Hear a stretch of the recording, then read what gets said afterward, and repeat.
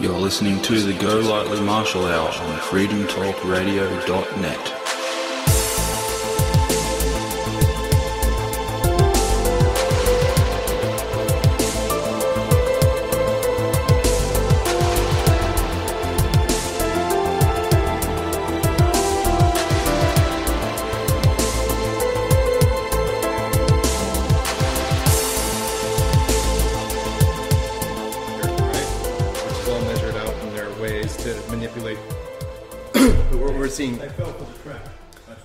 But what we're seeing now is we're seeing Yah turn up and go, see, yours is man-made. Check out the pyramids. Everything's written in my name, and that's where we're seeing the convergence, the actual. That's where the battle is. The battle's in the numbers.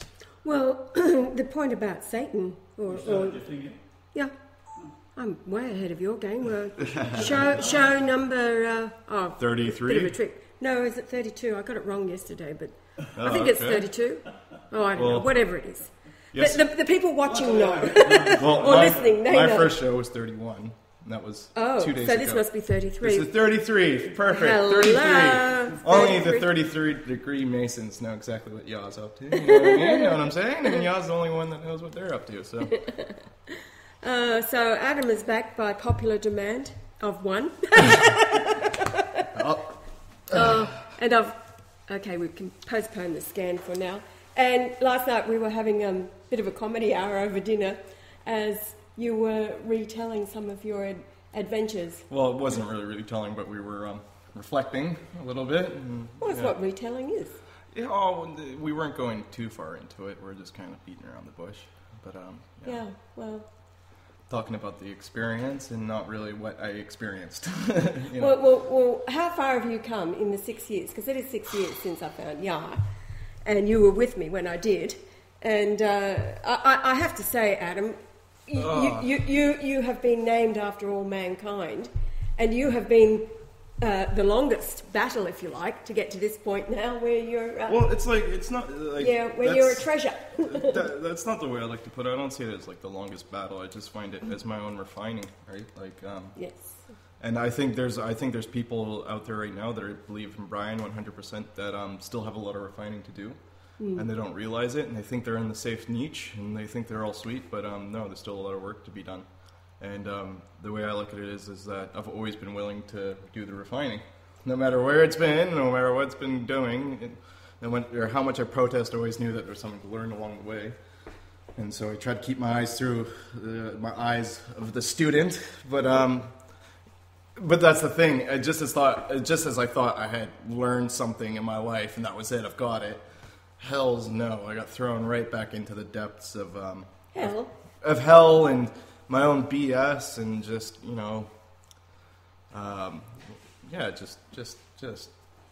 ugh. So hell really is a state of mind, isn't it? It truly is. It's a state of mind. It's depression. It's anxiety, it's really hard to explain. Yeah, honestly, I find it in the mood of depression, but the way it was hitting me, it was almost in like hopelessness, being apathetic, having absolutely no faith, even knowing your belief, and like it's not even a belief, it's a knowing, but having absolutely no faith behind that. It's really hard to comprehend, and of course, like the mental battle, because you're thinking things that you usually don't think, like, and you're listening to other sides of the spectrum and considering everybody's option, even though you know what the truth is, and it really does your head in, and you're constantly contradicting yourself in everything that you do, and it's almost like a state of schizophrenia, but that's what hell is, and it's basically a never-ending panic attack, one long anxiety attack. Yeah, that's the only way I can describe it. Now, you said last night that for the first time you felt happy. Oh, yeah. This latest bout of hellish. Oh, it wasn't even like latest bout of hellish. It was honestly my final shove off the precipice. It was like, get it right or just fall by the wayside. And that's how I felt. And, Well, actually, Yah had said that. Well, that's... Yeah. Yeah, So that's you're how I picking felt. up because he said this is the last time. Yeah, no. I got that, but that's how I felt in my own soul, though. Right? That's. It didn't need to be said. It didn't need to be reiterated. I felt that, before I was getting kicked out. Before I got kicked out, I just knew there was something wrong, something that needed definite changing. And with me, man, I was so mentally addicted to cannabis. If I didn't have it, I would go into a panic attack, and I would think that it was because of my own natural state, my own natural being, and partly because I don't address things when I was sober. Whenever I would come into an emotional hiccup, I would always go towards cannabis and whatever I could to take myself away from it, thinking that's the best option instead of actually addressing it with a sober mind, feeling what I need to feel, and then carrying on with that and learning from it, which is what everybody should be doing, Pierre. So what happened this time? Jeez. I call it the final purge. That's all I can really relate it to. And there's a lot of us out there that need that final purge. I was so dependent on so many things, cannabis, cigarettes, just crap. And it really, in the long run, it does nothing for you physically, spiritually, or mentally. And also, do you think you're dependent upon Claudia? Emotionally? Was that another dependence? Yeah, dependence and... dependence and more of an obsession, I guess. I still love her with all my heart. Yes, right? of course you do, but it's one thing to be... Yeah, exactly. No, I get that. It was mate, that's just how you are when you're depressed. Honestly, that whole... It's just a whole dark period of my life. The past 23 years. It's just been you're big how dark old period. now? I'm 23. Yeah, no, seriously. Just to clarify, Adam was always very different as a child. He would ask some of the gnarliest, in-depth spiritual questions, and I wanted answers. I wasn't taking no airy-fairy BS. No, well, I didn't give it. I mean, I got into trouble for telling Ali and Aaron, they were 4 and 3. I got into trouble and was held over my head for years, that when they came to me, they were 3 and 4 years old, Mum, please tell us the truth about Santa Claus.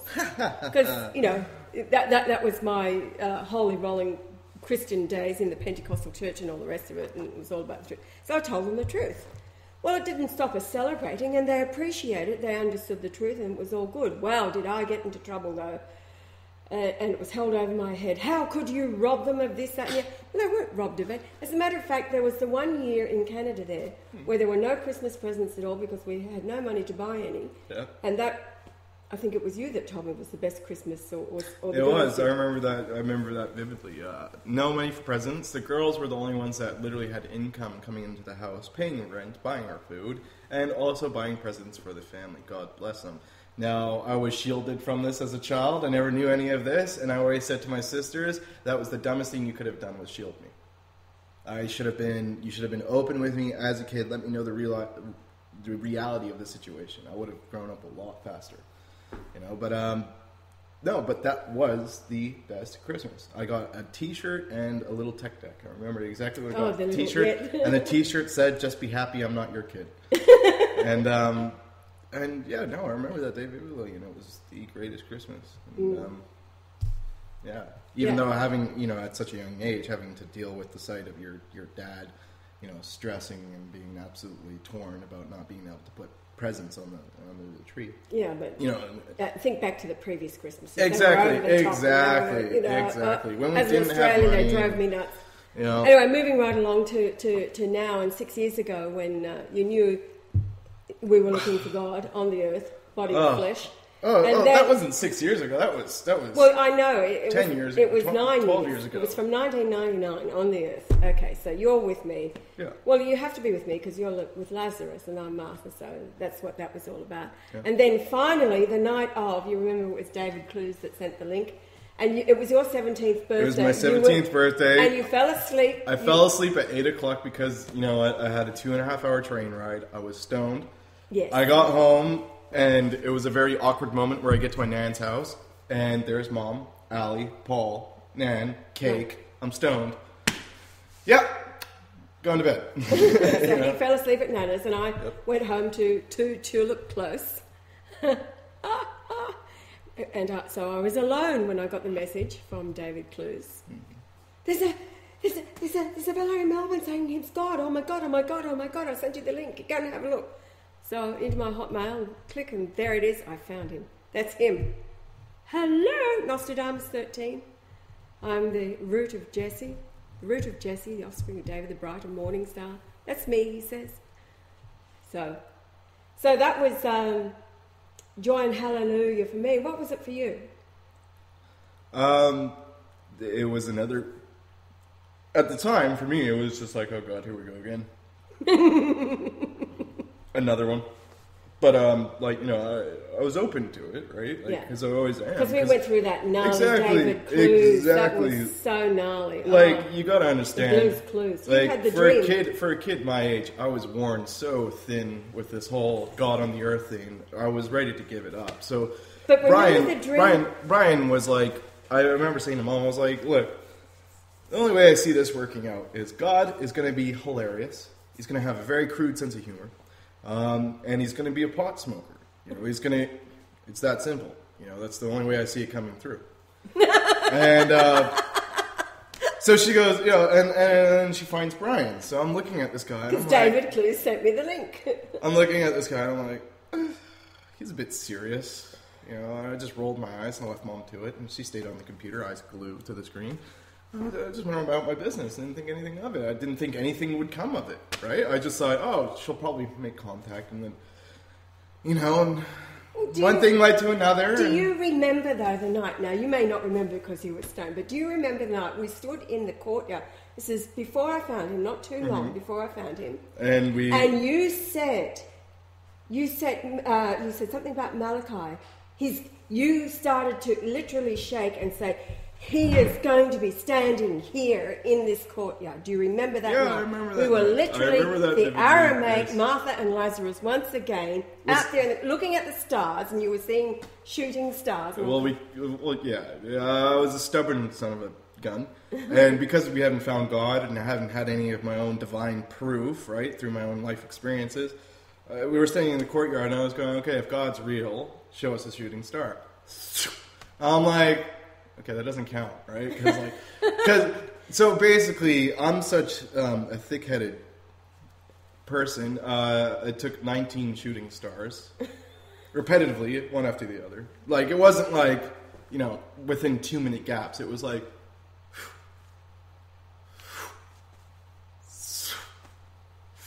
and it was only after mentally me asking for it, right? And yet I'm denying it every time I see it. I'm going, no.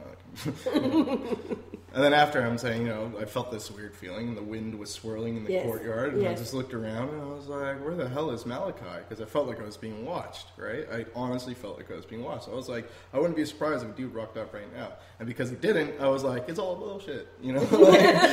Stars, 19 shooting stars, so... So, all right, I find him, and now the stars that night, because you stayed the whole night around at your grandmother's house, you'd fallen asleep stoned. So I'd already called Brian the next morning. The first thing I did was pick up the phone. Hello! Been looking for you for all this time. And it was like, he's got to be expecting me. So David Clues, who sent, by that time David's sharing the house, he's a renter. Yeah. And I say to David, he's expecting us. And David starts to get all wonky like this. He was used amazingly, the angel in and out of him. Oh, that was so freaky. Holy in smokes. and out. I think, weird. Totally weird. Yeah, he thought he was going... It messed his head up so much, he went on Seroquel. He was on 200 milligrams of Seroquel. That's an antipsychotic, psychotropic drug or something. Yeah, basically. But he was already on stuff, wasn't he? No. The Seroquel he got thrown on after meeting Mom. The JCDV part of the... And after all this stuff starts happening, he's just like, oh God, it's doing me head in. And he started medicating himself out. He gave me one of those pills, and I melted in front of the computer. Well, but you know what was happening, because... And you had the dream right before you met David or whatever. Remember the dream?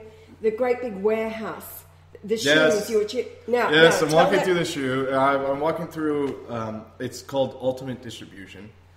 And I'm walking through the warehouse, and I'm looking at all the shoes, right? And I'm like, oh. And then I go up to the it's a DC model, and it's called the Avatar. And it's called the Avatar AV or something. It was called the Avatar AV or AE. But it was a DC shoe. It was a DC shoe, yeah. A DC shoe company and Avatar. Yes. And I remember, I pulled them down out of this massive shelf full of all these boxes of shoes. Like, it was like, as I was walking through the warehouse, I wasn't even looking for a certain pair of shoes. I was just walking, stop, turn, grab, put the shoe on, and then looked at it in the mirror, and it was the Avatar shoe, right? One of my favorite shoes, right? Mm. And it had the clear sole, right? Clear sole on the bottom of the foot, which is a cool thing, right? Mm. But, yeah. And then when I told Mom about that, she's like, an Avatar, DC, David Clues, Avatar. Yeah, well, what happened was, in the dream, you said you put the shoes on, you were standing in front of the mirror, but the mirror was not reflecting the shoes. You would walk a few paces, take the shoes off, you'd look in the mirror, and you would see the shoes on. So to me, I'm thinking on holy ground. Literally, Moses in front of the burning bush, take your shoes off, you're on holy ground. Yep. And the Avatar, of course, is like God in man. Mm-hmm. So I'm going, oh my God, God in man. So it was in and out of. It was literally in and out of, and that's what happened. No, because it was, that's exactly right. That's what I remember. Looking down, seeing the shoes, mirror, nothing. Yeah. Now the way I still do everybody's head in when I talk about the JC, Jesus Christ, DC, which is David Clues. JC, DC, part of the DVD. Because and David Clues, his name, Clues. Hello, the Clues. Yard's shaking his head behind camera right now. He still doesn't get, but so much well, to a logical mind. I know, to a logical mind. That's what I said. Logic did not find you, dear.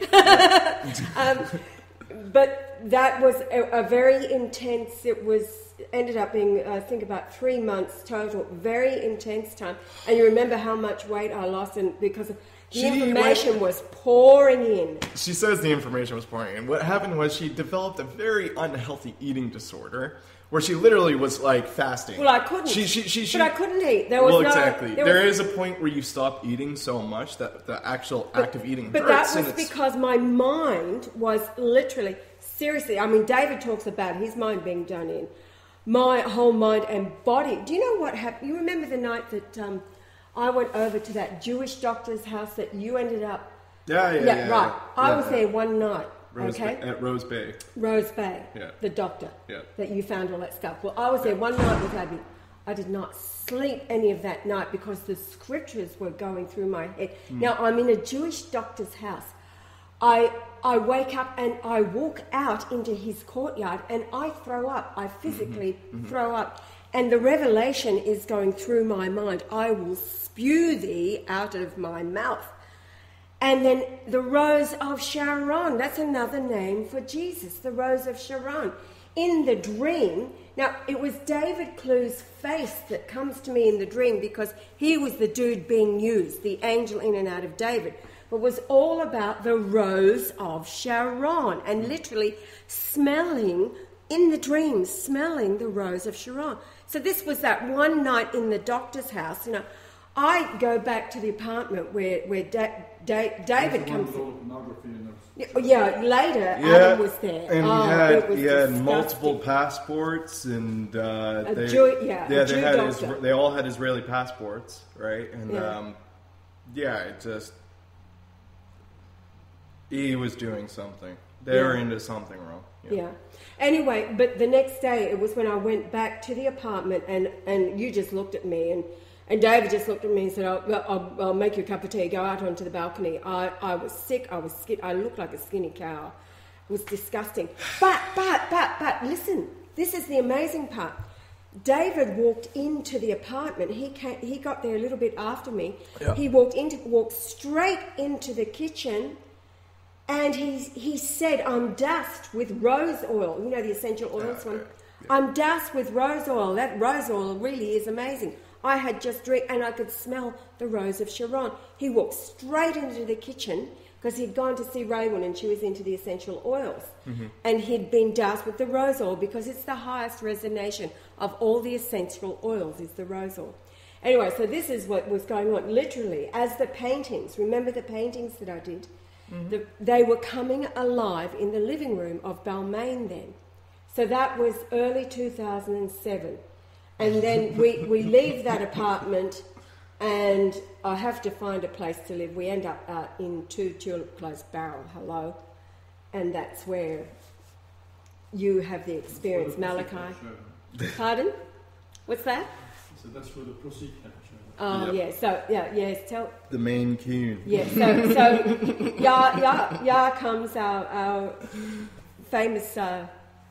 because I was such a little shit back then, and I'm like, look, I've been through this so many times. If this guy's going to run through my life, and I'm expecting him to run through me mother, right? Just come in and leave. And so I was like, all right, if he's going to do this, he's going to pay for it, right? And so that's what I said to Mom. I was like, that's it. He wants to buy it. He can buy my belief.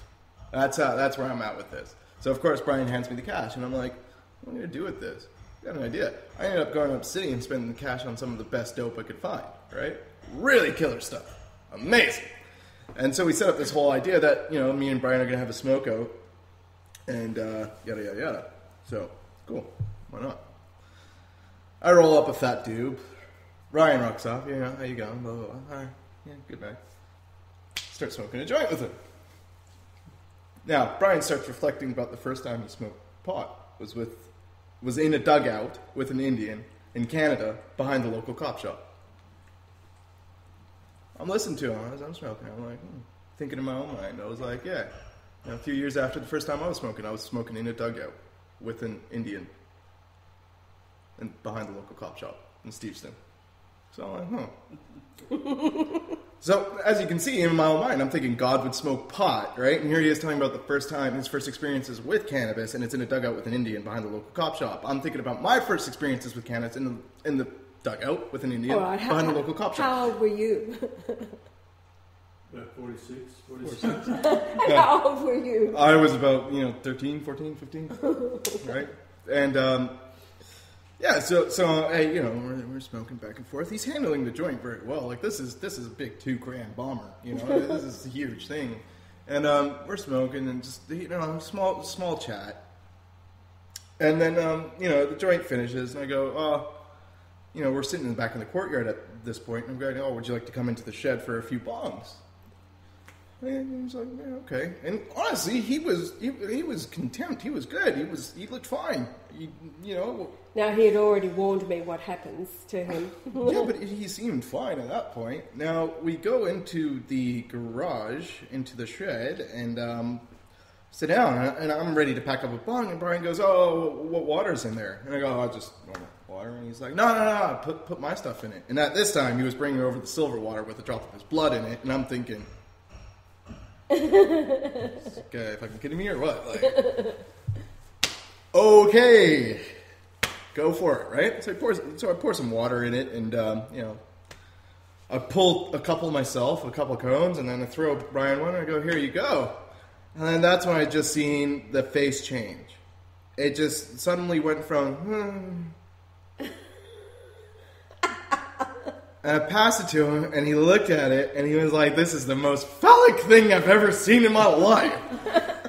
And he's like, I'm like, oh, okay, yeah, see that little hole there? That's called the shotgun hole. You got to cover that to... And he goes, what is this? It looks like a woman's genitalia. It looks like a woman's genitalia. Oh my God, this is the most phallic thing I've ever seen. A woman's genitalia and a phallic symbol here. And I'm looking at him and I'm going, what the fuck has just happened? He hasn't even smoked yet, right? So he gets down to it, he smokes it, and I'm thinking, God, if he's going to smoke that, and he's like this already, this is going south pretty quick. Pretty quick. South, all right. Oh, yeah. So he smokes that one, I smoke a couple more, and I pack him another one, he smokes it. He's going on about how my mother's pregnant with twins. Right? He's just like, we're saving the world. Your mother's pregnant with twins. Oh, it's a beautiful story. Oh, the phallic woman genitalia. And I'm sitting there going, oh, dear Lord. And I flicked on a song, right? And I'm looking at the machete. And I clicked on the song, and the song comes on, and it goes, "I'm Jesus in reverse, the son of Satan with the firearm." Like, word to blood, apocalyptic firestorm. You know, and I'm looking at him like, "I'll be right back." I went into the kitchen, right? I leave Brian to it, right? And he's laughing as he's going, "Women genitalia, women genitalia." And walking out, I go into the kitchen. Mom's in the kitchen doing something. I think she's fixing sandwiches. Preparing some something food. to eat. Yep. And I walked up to her and I said, I was very calm about it. Usually I would blow the fuck up. I would go nuts. I'm sorry for the language, but I would drop it. I would go nuts. I'd lose it. So I go up to Mom and I go, "Tell me honestly." No, you didn't say, you just looked at me. I said, "Are you pregnant?" Are you? I said, "Are you pregnant?" No. And to my relief, she looked at me like, what was the look you gave me? God, it was... What planet did you just arrive from? No! Yes. So with that, I went, right. I'm going to my room. No, I went back into the shed. Okay. I went back into the shed, and then I sat down, I calmed down, I stopped looking at the machete and looking at Brian. I looked at Brian. And then he goes, "What about this water? Should we drink it? The water?" I'm like, "No, you don't drink the water. That's mixed with tobacco. That's all the filtered stuff out of the crap that you don't want inside your body. You don't drink the water." And he's just like,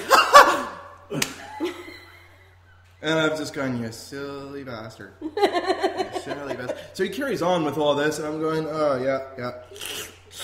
All right. You know, okay, whatever." And so I can't remember what I did. I ended up walking away for a second, and Brian ended up going into the house, and then I went back into the shed, and I was punching cones, and Brian's gone into the house, and I'm sitting in the shed, and I'm really trying to calm myself down here. I must have went through a gram of pot in about 5 minutes. You know, it's just,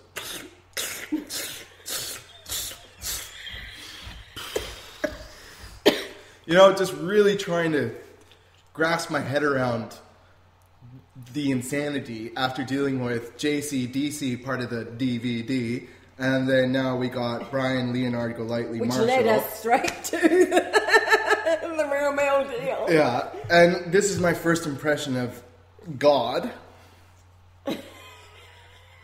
He's sitting in front of me, calling things all these, you know, women genitalia, and my mother's pregnant with twins, and it doesn't turn out to be true, and all this crazy stuff that's flying out of his mouth. That was an ancient thought, wasn't it, babe? A memory. And so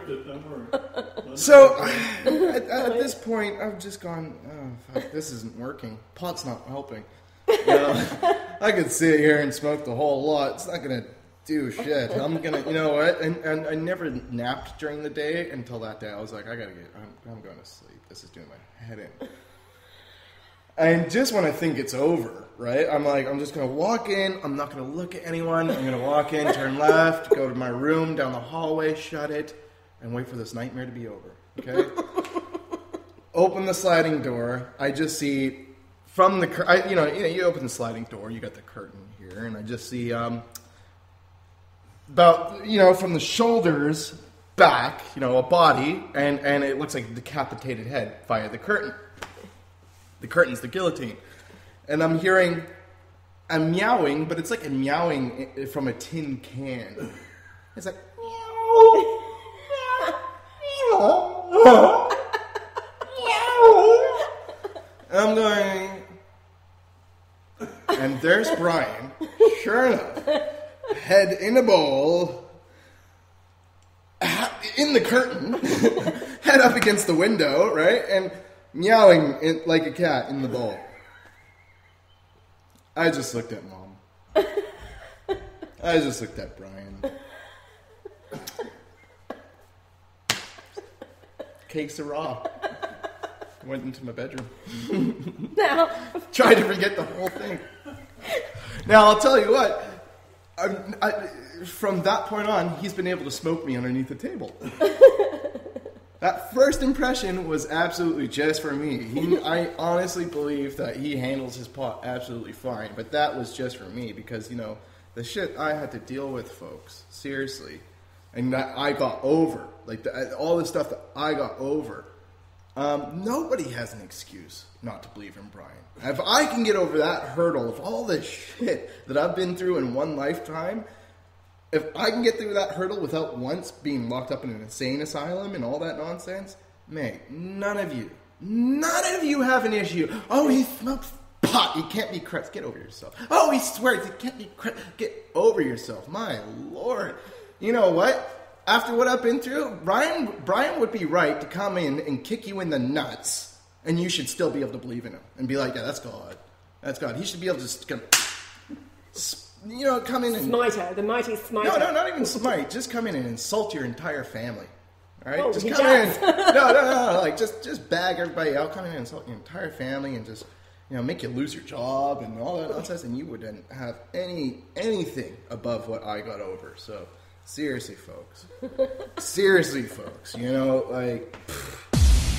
The Golightly Marshall Hour on freedomtalkradio.net. So it wasn't too long after that, was it, that you were sent back to Canada for a bit of time out, wasn't it? Well, I wasn't sent back for a bit of a time out. Yes, you were. Well, yeah, all right. But like, I was expecting to be over there for a couple months. I ended up staying for like 9 months, wasn't it? 8 or 9 months. 8 or 9 months. Gestation. But I learned a lot over there. That's over there where I learned what do you call it? Like active thinking, putting yourself in other people's shoes, and literally like visualizing walking a mile in somebody else's shoes before but at an instant, just by looking at them. So, and discovering that we are all God. That was my whole that was the learning experience, that we all are God. And then, of course, that helped when I got back to Australia, because after listening to Brian in his sober mind, that's what he was saying. And I was like, that's what I discovered on my own, and I knew that to be true. So I was like, okay, he's onto something here. But honestly, it was in Canada that I also started going into the whole Pallades, and that's, when it down that rabbit hole. Yes. And I exhausted it. Yes. I went to the very end of it until I was like, yeah, this is crap. Everybody, it hasn't been proven. There's no evidence. There's nothing substantial enough for me to feel right about this, right? Mm-hmm. But I did take what I did take away from it, and that is that we are all God, and we are all one. All except the Jews. Yeah. Oh, yeah. Themselves Jews and not. They're soulless. Yeah. All right. So moving on from there, that was your first impression. So you had time away for 9 months. You still, though, were not a believer, were you? No. So, but what wise words? Dane said something to you, didn't? At a family gathering, it was about the numbers. Like whatever the conversation of Brian would come up after that point, it was more like they were little stepping stones, and they weren't even stepping stones. Let's call them. They were little bits of the puzzle, right? That I needed for my life. That I needed, and I was really searching for. And whenever the topic of Brian would come up, that's when one of those bits of puzzles would get thrown in there, and it started happening more and more in abundance, right? And that one with Darnay, basically, because the whole family was bashing you, right? And this is before you even started controversy. This is when they all loved him, right? And they all met him, and they're like, he's brilliant, he's amazing, blah blah blah. And so Dara's going, I'm having a conversation with Dara about it, and I'm like, oh, he's not God, it's full of shit. It's mom, she's crazy, blah blah blah blah blah blah blah. And she's like, yeah, I know, Adam, I know what you're saying, I get it. But we did have a mathematician friend of ours. He's like, he's got his professorate doctorate, blah blah blah, in mathematicians, and he did the math, and he said it was infallible. It was infallible. It was 100%. I was like, you're saying this? You're saying this? And what's more, that friend said it at a dinner party in front of Ben. Well, yeah, exactly, right? But I wasn't at that dinner party. No. I know that. She was just telling me straight up. She told me about it, yeah. Yeah, she told me straight up. She's just like, no, the numbers are right. And I'm like, so what? You're a believer now? So... And, so from that point on, what was it? It was... I had gotten back, and we were living in the Bradman laundry room. Yeah, and you decided you walked down to the Bradman from that conversation, and I think you'd said to me that you decided that you had to come to terms with this, like, or Dano was the one that said, listen, you've got to come to terms with this or something, and then told you about that conversation and then, of course, we were... Well, it was definitely at that point, when you have your aunt, who's, when it comes to that point, that's when you... And, having the experiences that are experienced in Canada and the understandings, of course, you're not going to just deny it. You're going to go, okay, there's obviously something here. There's got... Even if it's nothing significant, and I might learn something from it, hey, fine. Another example to learn from. And, yeah, so... And also at that point, we were totally into the, colloidal silver that Brian was into. Yeah, we're making and that to me was really brilliant. And, and I respected him on all manners for that as well. I'm like, I don't believe he's Christ, but everything he's doing is absolutely brilliant, 100%. What you'd expect Jesus to do. Yes. So, yeah, and that also at that point, I was in communication with Shadow and... there's some weird things going on. The dude from the army. Yeah, we didn't know we really didn't know where we were at that point in time in life. And what was next after that? Was that being we quickly disintegrated from there because you got yelled at by Ben, and then judgment came. Was that honestly? Did that cause some tension in the entire family? Did that seem some? Oh, totally. He made a YouTube video about Ben. Oh yeah. Yes. Yeah. All right, that's right. Oh yeah, and that caused tremendous. And then of course Rena was judged. I thought the actual act of Ben yelling at me was him stirring shit in the family, saying we got to get rid of them or whatever. You know what I mean? No. You've got to get rid of. Awesome. You got to get rid. No, that came because at the same time it was Rena's judgment. Brian made a upload. And because Rena, but anyway, so that went on, and then Ben quickly after, and of course, Yara involved everybody, Quentin Bryce and anybody that she knew, and made the YouTube channel in her name. It was brilliant. Yeah. And so I was staying at Mum's anyway, that was the end. The $300. The 30 times 10 pieces of silver to leave kind of thing. So we did. And you chose to come with me. If I was going to be homeless, you would be homeless with me. So the Freedom Wagon became our... Honestly, I don't think I had any other options, Mom. Well, they said that you could stay. They told you that, but you chose to go. I wouldn't stay with them savages. Jesus. Anyway, so we were homeless, but the plan was to go through the Northern Territory, which we did. So... Through all that, now... Slaying your sister. She's the best friend of the Governor General in the country. Yes. Right? Yes, and I have... Yes. I'm saying, tell the Governor General what we are doing. Yes, we'd been to New Guinea a couple of times. Yeah. Even curing cancer and AIDS and everything else. Yeah. Now this silly bitch has got cancer herself. She's still too stubborn to ask me how to cure it. Wow. It's all total insanity and doesn't belong in her world as... the rest of the world operates. Well, she sucks up to all the business people. Well, yes. Right. Total. Really John Howard. Exactly. Look at her position. She's the highest ranking woman in the cricket board, right? She's the only highest ranking woman in the cricket board. She's on her knees for every one of those blokes. God. Anyway, disgusting. So we're now in the Northern Territory. Comes up and we're going to take the swine flu cure. We're not now in the Northern Territory. It takes a little bit to it took get us there. being thrown out. But being thrown out and spending a night and a few nights on the road. But Lake Burley Griffin, remember that? We drove down to awesome. Canberra, went to 666 Northbourne Avenue, which is the ABC. Yep. Took a movie of it because I'd been there before. After I took all of the information to Quentin Bryce, the Governor General, I got past the gate, delivered her with a document like this.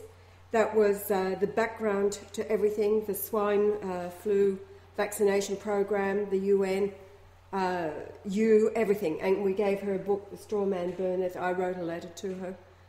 And she acknowledged it. She wrote a letter that was dated the 9th of September 2009, handwritten on parchment that was delivered, that I got. So...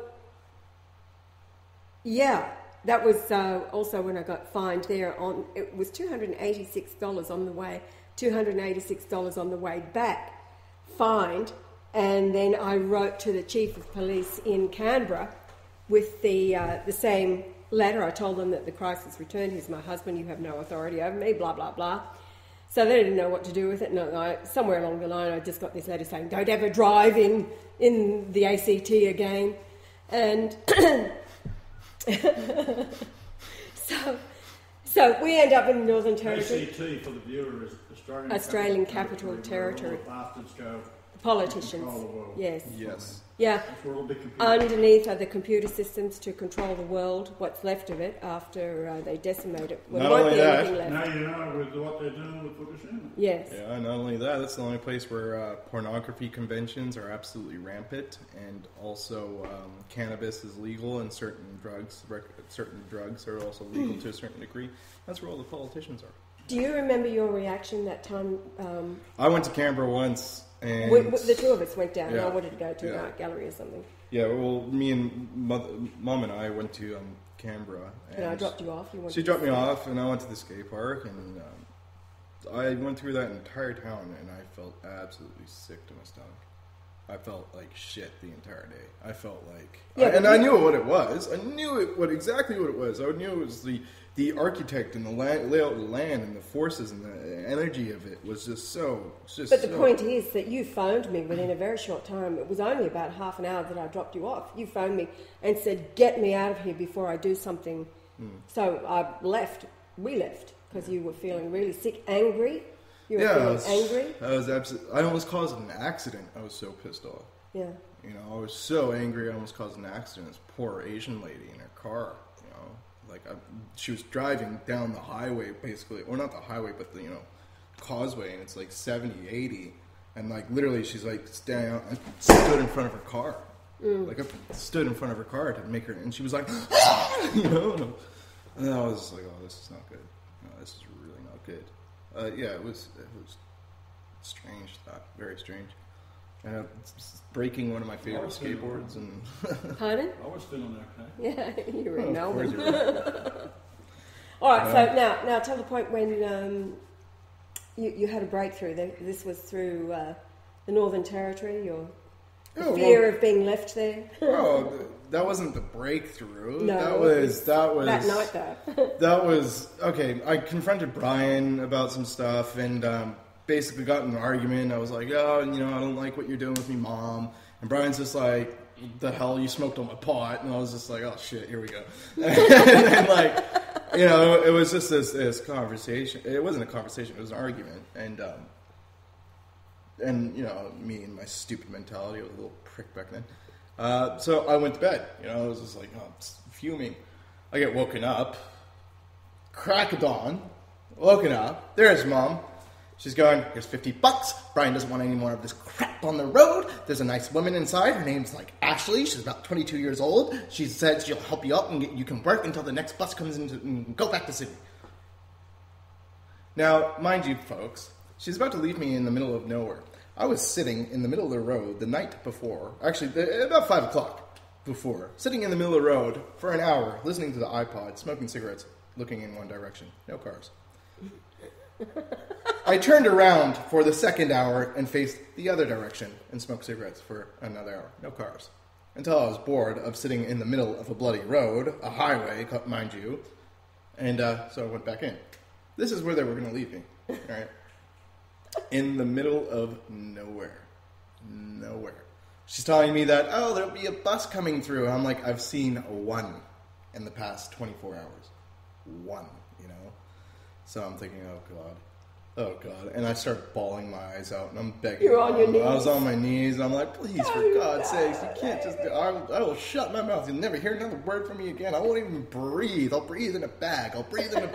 Please, just... And sure enough, after my begging and crying my eyes out, Mom was going to leave me there. Mom was straight up, that's her devotion to Christ right there. Ready to leave her only son in the middle of the desert, But the dog with you. I had the dog with me, right? So that was all right. But Brian's just like, I was never going to leave you there. I'm like, Mom was, And Mom's just like, yeah, it was. Anything for Brian. Anything for God. I'm like, oh, jeez. Oh, Christ. So anyways, you want to hear my side? I got back into the car eventually. Okay, well, let's hear my side. Okay, so Brian says this to me. He's got the car going. He says, I'm not taking Adam. He's not going further on. So I go, he says, go and tell him. I go, okay. So I'm walking to the car and I'm thinking about the sacrifice of Abraham. And I'm thinking, well, you know, he was saved by the ram in the thicket. So this is going to be interesting. So I'm playing in my mind as I just the fact that you said, thinking about this is the sacrifice of Abraham. She pulls out the sheath. He didn't have to use it, right? Now, so I'm thinking, oh, all right, this is interesting. I just felt totally like this is a play. Literally, we are all but bit players in this movie set that's playing out. So I go and I deliver the good news to him. He's begging. So I'm looking at my son crying and begging, and I'm thinking to myself, So now I'm walking back to the car, and I said, he's crying right now and begging. So he says to me, tell him to get in the car. So I go, I walk back and I say, pack up and get in the car. Well, because the night before you were, you took your time. Oh man, he was complaining, silently moaning, complaining, and taking Mind his you, this time. is before I had any notion of a healthy work ethic, right? So any work was. He was being a total shit. Yeah, absolutely. So he was in the car within minutes, and he sat in the back there, the extended cab, and said nothing for a very long time. And then he just kind of mellowed in, the occasional friendly comment and join into it. And then we got to Uluru that night. So this was the 7th of July, 2009. We got to Uluru. We're in the backdraft. Ayers Rock, yeah. Ayers Rock, yeah. You wanted to be there for that date in time. So what happened? Well, we were in the overdraft.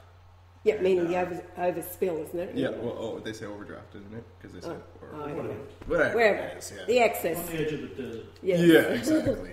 At a caravan park and, set up the tent and everything. Mom and Brian's gone to sleep. And I was sitting there and I was kind of perplexed. I had a DVD player and everything. I had all the entertainment in the world. But I was just like, fuck it. I'm going to grab one of these books. I'm going to grab one of Brian's books. I'm going to sit down. And I'm going to read it. I'm going to give it a shot. But I didn't have that thought until after I smoked a bit of cannabis, right? I smoked the last bit of pot and I was like, yeah, no, forget the DVD for now. Forget everything else I've been occupying my mind with. I'll just grab this book, see where it takes me, right? Mind you, I've never written a book at this point, like an entire book from page to ending, right? So, for cover to ending. So, I open the book and I start reading it, and it's going on about all this, golfing and how to maximize your, and it was the Coriolis effect. I'm like, what the hell does this have to do with anything? So I ended up reading the whole Coriolis effect thing, and then I open up and it's like, introduction, and I'm like, damn it. So, but by that time, I'm like, all right, he's very logical in the way he thinks. It's pretty damn amazing. That makes a lot of sense, right? So then we go into it, and it took me, I think, 19 pages. I got to the 19th page where he was talking about the lunations and the masonry layers of the pyramid. And that's what just hit it on the head for me. Because I had an experience when I was in year 7 of... year 8 of high school. No, year 7 of high school. And what it was is I had a failing grade. I actually didn't have a failing grade. Me, Carney, and Daryl, we all had I's, which means incompletes. Means that we would have to redo that entire year because we were just so crap. So the teacher, Mrs. I can't remember what her name was, but Mrs. Rollo, she goes, "All right, boys, there's a new subject coming up. If you can smash it, I might be able to give you a passing grade, which is like a C, right?" And we're like, "Oh, okay." But she was like under the influence that we were juvenile delinquents and we wouldn't amount to anything in life. That's what she literally told us, right? Because we were the 3 dickheads of the classroom. So, and actually, no, it was us asking her what the next subject was. We were like, all right, if that's the way you view it, what's the next subject? And she said, Egypt. And I was like, all right, guys, let's smash it. Now, kids were taking home a project and doing a project a week. We did 3 a day. We went in, we asked her, we said, can we leave the classroom? It's too distracting, right? Because we were making everybody laugh. We were the class clowns. We said, can we leave the classroom, go to the empty one across there? And she's like, thinking that we're going to all dick around. We're like, no, we're gonna smash it. We went in and we made models, we made pyramids, we made absolutely, irrigation systems, all of that. We did the whole lot. We did 3 a day each, right? And she ended up giving us a passing grade. We all got like B minuses, right? Or B plus. And she's like, I would have given you an A if you attended the class. Because we'd come into, a few classes a week, but we were smashing it, right? Like, why be there if, the project you're supposed to do for that week, you've already done 3 of them. You don't need to be there. You got your passing grade. So, and she was really impressed by it. And then, of course, after that, she was like, so, are you going to carry on doing it? We're like, no, we just want to prove you wrong. But the thing was, that subject was so intriguing to me, the mystery behind the pyramid, right? Because they're going, oh, the Egyptians built the pyramids, blah, blah, blah. And then I'm looking at all the hieroglyphs on absolutely everything, even little trinkets like this, hieroglyphics on it. And yet, the pyramid, not a single hieroglyphic on the outside or the inside of it. And they're trying to tell me that. And that's what I was thinking in class. I'm like, God, there's so much mystery behind this shit. This is in the middle of the desert, for God's sakes. How the hell did they do this all the way back then? You cannot tell me it was with a bunch of ropes and slings and pulleys and, get the hell out of here, right? So, and that was always a great, mystery to me. And and after that, later on in life, I'd always looked at different theories, the alien theory and, all these different theories of how the pyramids were built. And nothing really resonated with me until I got to the 19th page. And that's what cut it in half. That's what just split the stone right down the middle. And, it was like a kick to the face. Realizing that was really, and that was it. That's what really threw it into me. Turned the page. Yeah. This man had just explained everything I had wondered about the pyramid, and there was no doubt in my mind that's exactly what it was, because everything else I had exhausted, and like everything, and also. How I knew it was it is because it was so completely foreign to what everybody else out there was saying. This was fresh. This was absolutely, this dude's got he's got like a spirit guide or something, right? That's what I was thinking. That's what I'm thinking at page 12, I'm like, this dude's got a spirit guide or some sort, right? He's doing some channeling or some shit. He's probably, because I had that dream as well. Oh, I forgot about the dream that I had about Brian, right? Before the whole belief system, right? This is another thing that all of you folk need to get over. I had a dream about Brian. This was the dream. I'm standing there, post-apocalyptic world. It's red skies, there's blood on the fucking floor, there's shipping containers, right? There's one that says 666. I go up to the shipping container, I open it. Flies and the stench of death, right, comes flying in. I'm like, oh my God. And then I see this low light coming down this tunnel, and like, this is a big shipping container. When I'm in the stairs going down, there's this low light. I start walking down the stairs. What do I see? I see a nice big circle. There's Brian in the middle of the circle, goat's horns, red eyes, sitting there, and he's passing a cup of goat's piss to everybody, and they're all taking a drink, right? And I'm watching as it's happening. His eyes are going red, and he opens his mouth, and he just goes, bah. and everything starts shaking, right? And then I see this black doctor, and he's up at the top, and he's just like lobbing heads, and they're falling down the stairs past my feet. And they're rolling into the circle of the people as Brian's like, oh! Heads rolling in the middle of the circle, man's lobbing heads off, bodies are building up. I can't get out of the shipping container anymore because there's bodies piled up past the door. I'm looking at Mom's like, oh! Red eyes. And I woke up screaming, like, oh! And I remembered it so vividly. Abby doesn't believe in him because of a look. Fucking look. No, I remember you telling me that dream. We were in the Bradman outhouse. I remember her response, that is from the enemy. I'm like, yeah, Brian, Because we were about to go, we were about to go to New Guinea. No, wait on, you were back. You weren't around when we went to New Guinea the first 2 times. No. Anyway, whatever. I just said, that is from the enemy of your soul. Yeah. It was to prevent you. Hello? So... At this time, I'm just looking at Mom, and I'm imagining the cup. There's the Kool-Aid, Mom, yeah. Oh, dear. Wait, Lord. I've got to see how much time we've got left. We'll have to continue with this until next show. We've got 3 minutes. Well, so we'll end it at right at my point of belief, really. Yeah. The start of my belief. And because at that age I was absolutely, riddled with demons and parasites and whatnot, whatever you want to call it. From then on, it wasn't easy going. It was still a struggle. And this is one thing I've always said to Mom is, all you followers out there, when you really find Brian and understand and believe and know it, right, your whole life changes. But the thing is, me and Ma have been looking for God on the earth my entire life, my entire comprehension of knowing what religion and God is. We've been looking for God on the earth as a man. So when I found Brian, I was just like, yeah, okay, nothing changes. I always knew I was going to find him, so nothing changed my circumstances. I found God. Cool. Everybody else is like, I found God. Everything's changed. I found God, and I'm like, cool. What does that change my situation? I'm still fucked. I'm serious. This is how I felt, and it was kind of depressing, And not many people can say that they found God, and it was depressing. It's like, yeah, I literally found. But of course, in that morning, he remembers what I said. I woke up and I walked up to him. I shook his hand. I said, "You bastard! You really are the Christ, aren't you?" And he was just like, yeah. I gave you. Yeah, because I walked up as you were hugged.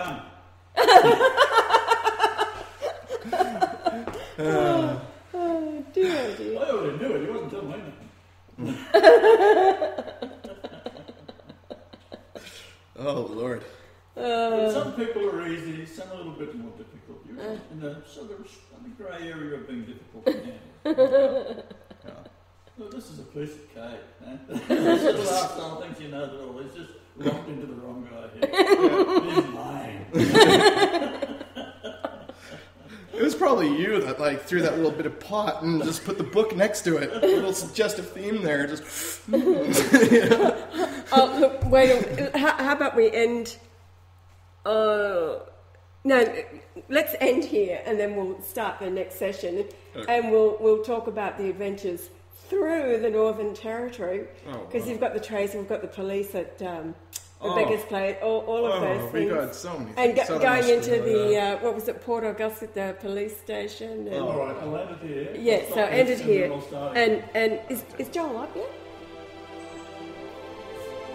Let's go knock on his door so he can get this.